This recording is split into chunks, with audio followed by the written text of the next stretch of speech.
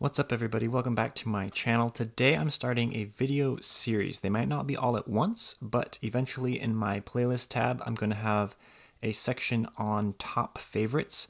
And you'll notice it says top 5, but if you're looking, there are 6 Bibles here, and that's because I'm going to narrow it down to 5, but there may be some honorable mentions in these top favorite videos. So this one has one of those. So we are looking here at reference Bibles. So I'm picking my top 5 favorite reference Bibles, and now this is not really focusing on the layouts as much as just reference Bibles that I use constantly.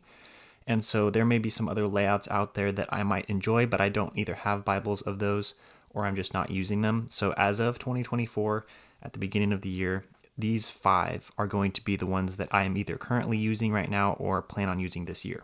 First up is the New King James Classic Verse by Verse Center Column Reference Bible. Now, if you've watched my channel, you'll have seen the videos and I've made comments before.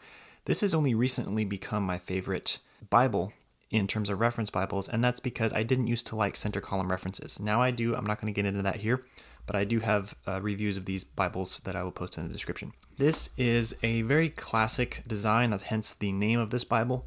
This one is produced by Thomas Nelson, and as far as I know, they only have it in the New King James right now. But it's a verse by verse, 10-point. They have their comfort print for the New King James, which is one of my favorites. It's red accents, so you have red accents for the verses, and then also the cross references in the center column.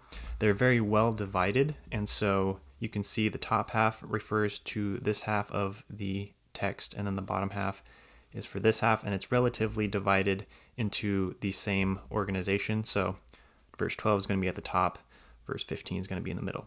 Very easy to locate the passages, really beautiful layout. I really like that there's no lines in between the cross references and the text. They just did a really great job. This one is red letter, and as you can see, I have been using it quite extensively this year. Red letter's pretty good, and overall it is a very good reference Bible. This one does have a concordance, and you can see that the overall size, it is on a larger size, so take that into account.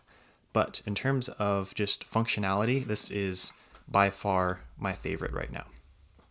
As with the first one, my number 2 really wouldn't have been on my list a year ago, but this is the compact center column reference Bible from Thomas Nelson, also in the New King James, and I have done a video on this one before. This one here is a rebind that I did to practice my rebinding skills, so if you go back and watch that video, this is the Leathersoft edition, so it's had a facelift since then. But the cool thing about this one is it is also verse by verse, not the same page numbering as the classic, but it does have an 8-point verse by verse layout. It looks really great. The paper is really good for a Bible this small, and you can see it does have a line separating the text from the cross references, but I think that was necessary in so small of a Bible. And then also the color is all black, there's no red accents. So that's kind of a downside, but I get it in terms of a more compact, user-friendly, on-the-go Bible. It doesn't need all those extra features, and I found it to be very useful, despite the lack of red accents. Words of Christ are in red, but that's the only thing.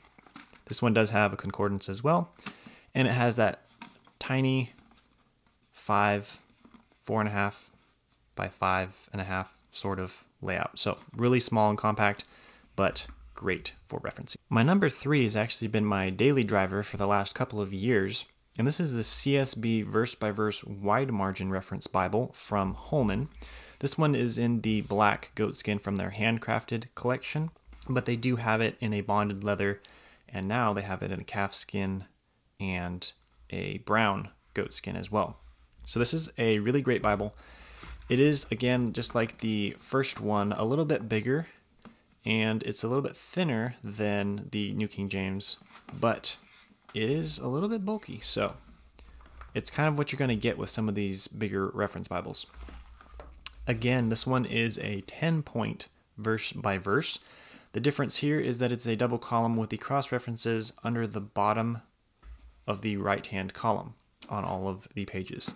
It also has red accents for the verse numbers and then the cross-reference numbers, and then a red line separates the textual footnotes. I really like when the footnotes are separated from the cross-references.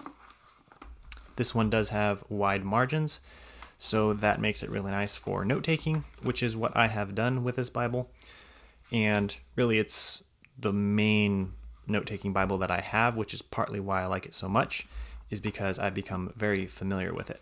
So definitely one of my tops in terms of a reference Bible. I know number 4 looks like 2 Bibles, but technically in the grand scheme of things, this is one Bible in multiple options. And so this is the Schuyler Quentel. This one, the big one here, is an ESV. The smaller one is a New American Standard. I just put them together for the same color, but they do have matching colors in most of their translations. But the cool thing about these is that the personal size Quentels are the same pagination as the Quentels. So you can really get 2 different size Bibles and also the wide margin with the same layout and get basically the same Bible with different font sizes. But we're going to look at the Quentel.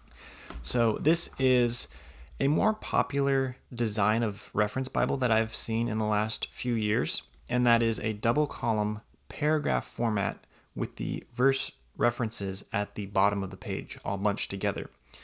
And it's become really popular, and I actually like it because a lot of the time I just like to read the text, and so I'm not using cross-references, but in the event that I want to use them, they are there in the Bible, but not right next to all of the text and kind of cluttering up. So that's one reason I took so long to like the center column reference, because I just like reading a lot of the time.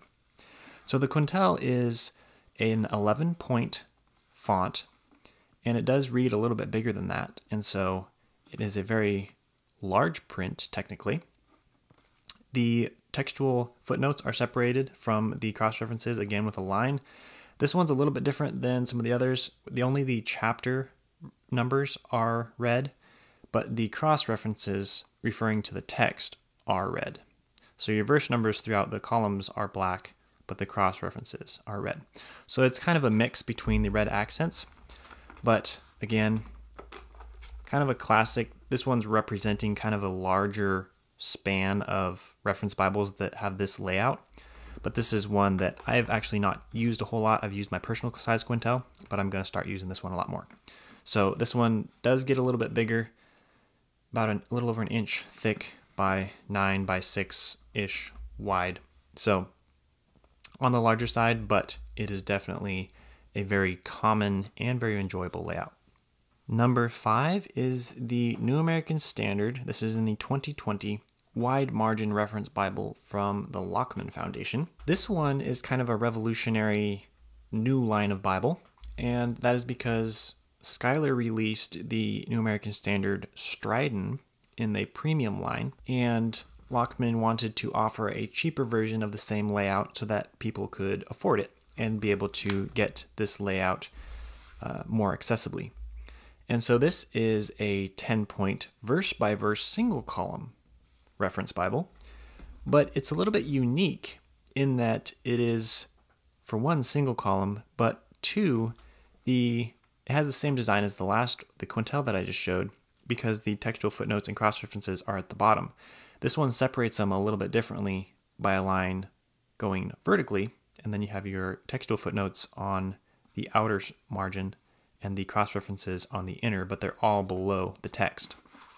So this kind of sets it apart a little bit different, and like the CSB, it has wide margins, so it's very good for note-taking, but then it has a very reference-friendly layout.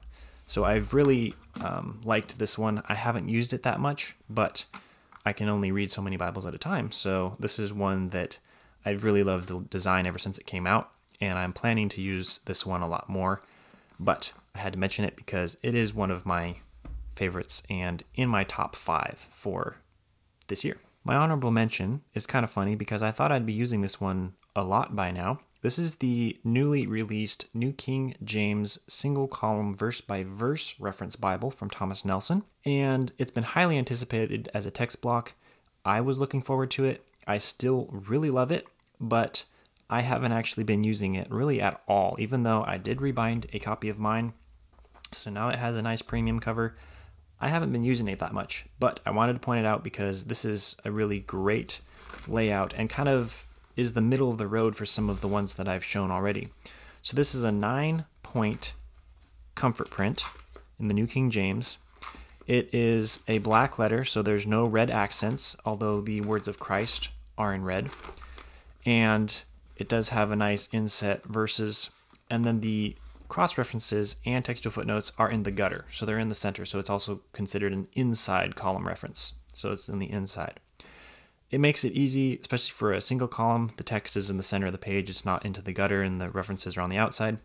Really like the look. Maybe someday I will start using this more and it'll become more of my favorite, but for now it's just an honorable mention because I think it's very important to note it, but I'm personally not using it right now. So those are my top 5 reference Bibles plus an honorable mention. Obviously, favorite videos are very subjective to the reviewer, but hopefully these were some that interested you, and maybe there was one in here that you thought was a layout that you might like. So I will have links to where to purchase some of these. None of them are affiliate, and also the reviews that I've done on all these Bibles in case you want to look at them a little bit more. So thanks for watching, and I look forward to making another video in my top favorites list.